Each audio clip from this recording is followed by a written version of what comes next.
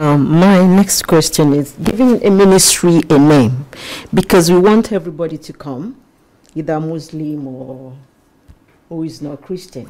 It's not based only on Christian. We want everyone to come. But sometimes when a ministry name is called Jesus Christ Kingdom Church, that kind that say that it is Christian church. Yeah. So those people, maybe the Muslim really wants to come to that event, will be thinking it's only for Christian alone. But we want everyone to come. So when we're giving a name, a ministry name, what do you advise in giving? I'm going to give you a challenging answer that I hope isn't offensive.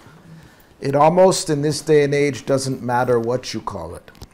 They're not in a hurry to come.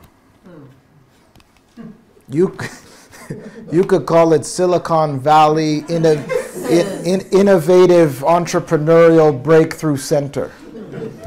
They are not in a hurry. When they smell, like, these are people who work all week generally, and on a Sunday morning they might want to sleep in. You're competing with so many things.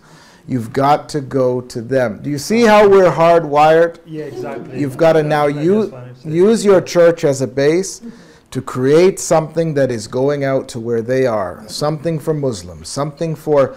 And those leaders become your team that organize righteousness out there. Only when you make significant impact on them out there are they interested in where's the mothership.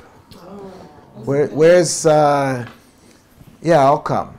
Then they're interested. But a name, you could call it you could call a church Angelic Glory Shekinah.